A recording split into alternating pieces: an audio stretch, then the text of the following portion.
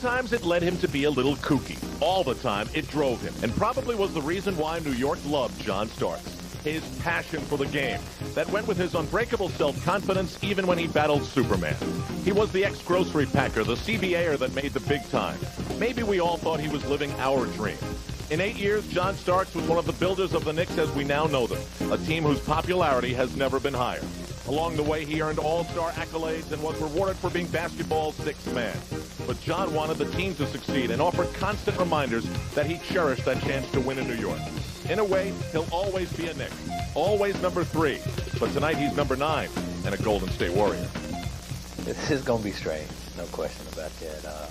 But, you know, in this league, things do happen, and you just have to deal with it. You know I'm going to feel something once I hit the floor.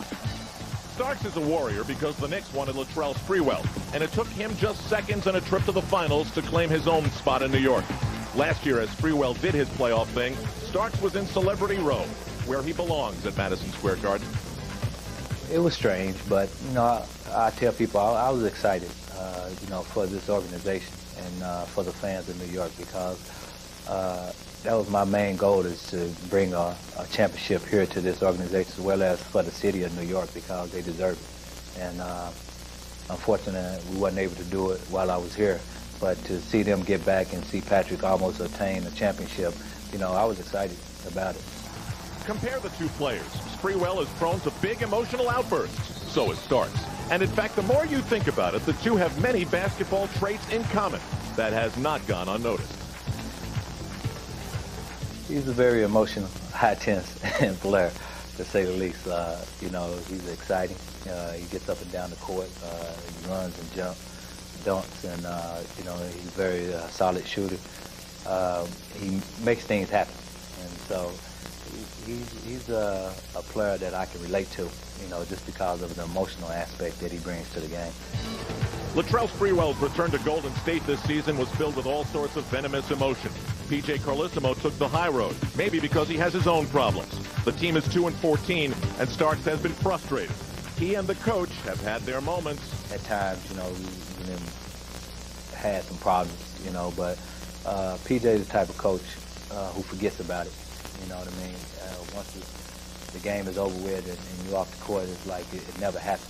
And that's the good quality that he has that I like about him. You know, you don't hold grudges. And as a coach, you just, as a player, I mean, you respect that. You know, but we still have some growing that we have to do together, and so he can understand me a little bit more, and I understand him a little bit more. Good or bad, Starks leaves a legacy of drama behind him in New York. Pick your favorite. Remember when he beat the Phoenix Suns in the last second and once again showed he always had the guts for the big shot? There was that game when he broke his nose versus the Utah Jazz. Like a hockey player, he wore a mask and scored 24. The literal collisions with the Indiana Pacers, which built one of the best rivalries the Knicks have ever had.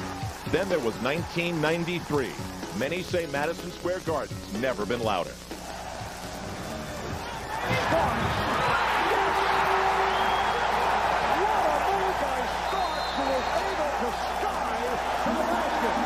That's as Jordan-like, Marv, as any other player in the NBA can get. Dunk, I think that was a statement telling people that I'm here.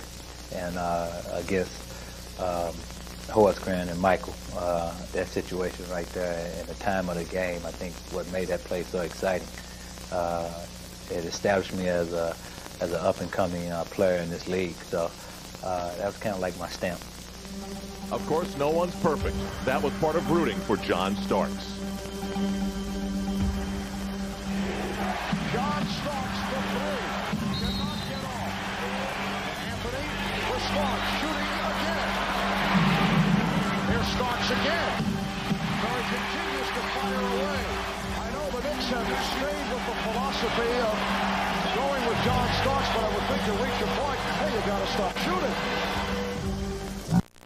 It was tough for me. I think I put so much pressure on myself coming into that game. I really didn't sleep, you know, at all. I was probably got about an hour's sleep that night before the game because, you know, I wanted it too bad. And I tried to go out there and put everything on my shoulder to make it happen. And I didn't go out there and play a relaxed ball game. And that's one regret that I have. So tonight, all this is part of the story of John Starks moving on, knowing that not too deep inside is a kid who refuses to grow up, a kid who loved being a New York Knick, every day, all the time, to the point where he would kiss the floor. And who knows, John may do that again tonight to remind us his passion for this place will never die. I just had to see how I'm feeling at that particular time. You know, it was just something that I did because the fans, you know, for the fans, and let them know that we appreciate y'all for supporting us. And, you know, I just had to see how I feel at that time. I want to list the stars of the 90s. Who do you think is the most popular Knick of the decade of the 90s? Vote A, Patrick Ewing, B, Allen Houston, C, Anthony Mason, D, Charles Oakley, E, Latrell Sprewell, F, John Starks, G, Herb Williams. Cast your vote at MSGNetwork.com on the weekend throughout our coverage tonight, and then Michael Kay and I will discuss on the postgame. There's John Starks getting emotionally ready for a night that should be filled with a lot of emotions.